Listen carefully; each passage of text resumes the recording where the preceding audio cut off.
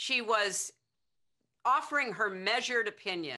When she dictated that statement to her granddaughter, she was not speaking personally or certainly not as any kind of partisan.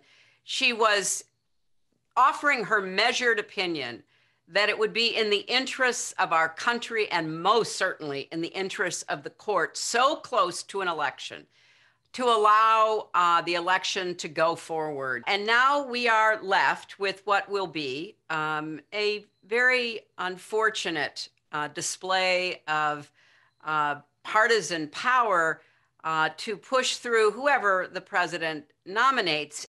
Having this seat filled right now, as opposed to waiting until we know who the president is, could very well mean the end of the Affordable Care Act and the loss of health care for millions of Americans who have suffered from COVID-19